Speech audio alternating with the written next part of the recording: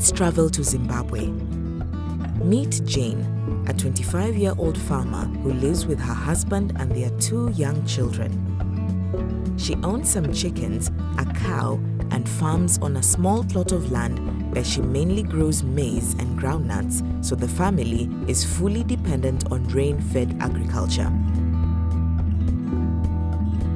Jen sells most of her crops as well as eggs, and she keeps some for their own consumption. Farming is not that profitable anymore. That is why her husband is working in a nearby city.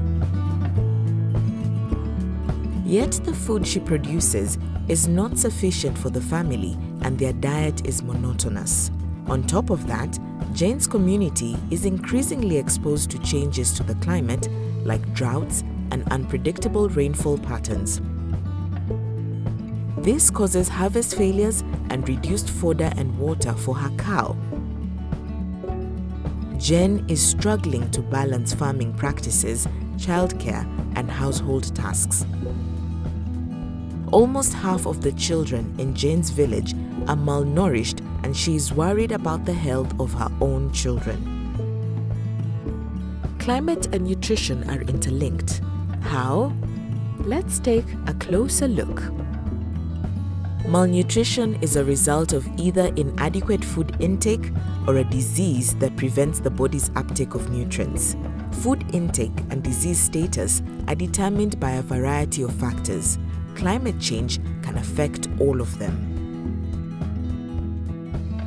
For adequate food intake, the household needs to grow enough diverse foods or get foods at the market, not only during the rainy season, but all year round.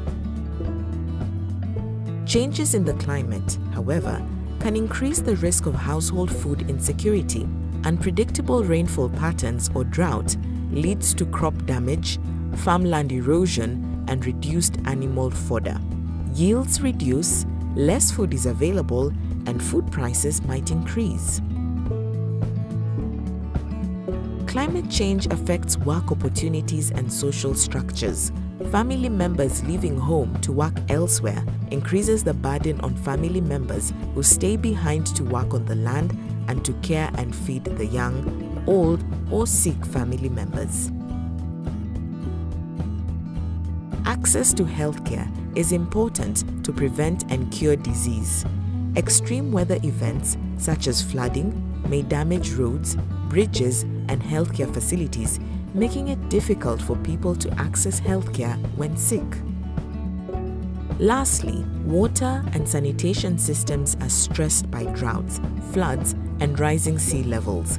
This will affect the availability of clean water for irrigation and human consumption, such as washing, drinking, and cooking. This could make people sick and cause diarrhea in children. Diarrhea reduces the body's capacity to absorb nutrients from food.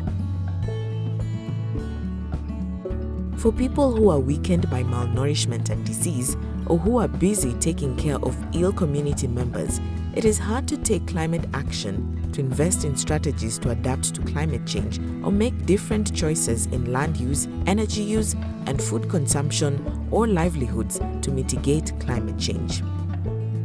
Because, yes, the type of foods we consume and how they are produced and transported and the amount of food waste also determines how much greenhouse gases are released.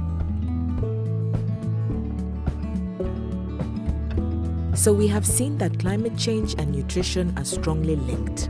This means there is a huge potential to take combined efforts in tackling malnutrition and taking climate action. Let's go back to Jane. What can she and other stakeholders in Zimbabwe do? At the national level, the government could support interministerial collaboration between multiple actors and provide comprehensive policy frameworks. At the decentralized level, extension officers and health officers can promote healthy and sustainable diets and climate-smart farming techniques. But Jane and her community can also take action on their own. Instead of growing maize, which is prone to drought, Jen could consider other cereal grains such as traditional grains like sorghum and millets, which are both nutritious and drought tolerant. IFAD recognizes and prioritizes climate change and nutrition by investing in transforming the lives of the most vulnerable rural communities.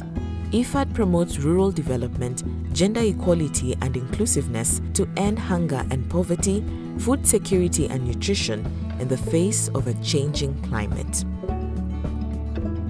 This was an example from Zimbabwe, but these linkages can be found in other countries where IFAD operates as well. Do you want to know more about this? Then visit the IFAD website.